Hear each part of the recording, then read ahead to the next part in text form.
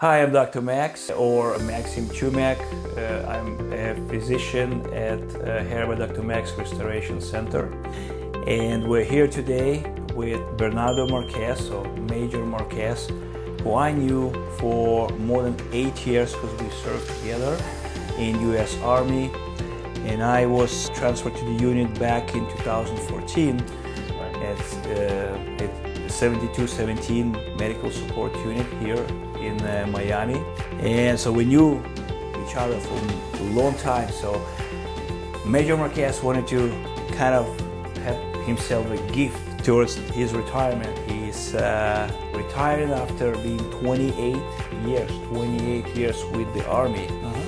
It like most of your life, pretty much, right? That's right. I started very young, and like you said, we met almost for 8 years. I had a lot of respect for my physicians, for my unit, and in regards to hair transplant, we've been discussing this procedure for about more than 4 years.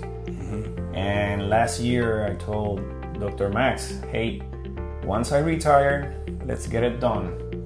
Since I made the first appointment, the professionalism from the personnel, Dr. Max, and yesterday's procedure, he was on top of it because he does everything. He does the complete procedure and follow-ups. So it's not like you get the technicians doing all the transplant. No, Dr. Max is the one who does it. So it went smoothly. So yeah, so he actually had his 2200 grafts. Was robotic with manual case was combined. So we did the back of the head with the robot, and the sides I personally harvested. That's how the donor area looks like just one day after the procedure. You can see the sides are really small. They're less than 1 millimeter in diameter, and as the time progresses, in less than a week, typically we see 4 to 5 days, the area will almost completely become undetectable because the hair surrounding will grow, and the sides are so small, less than 1 millimeter, so they will close really quick. As you can see, the recipient area is that does look a little bit of blood there from yesterday, which is normal. That's how it's supposed to look like after the procedure. You can see how the hairline is with irregular shaped and appears perfectly natural. I did blend into existing hairline right in the center and in the back, so we did create what I call a buffer zone in case Bernardo will continue with the hair loss. I did implant enough permanent hair from the donor area to compensate for any future hair loss. So I think you're gonna be all set for pretty much the entire life, at least in the front. And yeah, we finish in okay time, right? Yeah, before 5 p.m. It was 2200 grafts.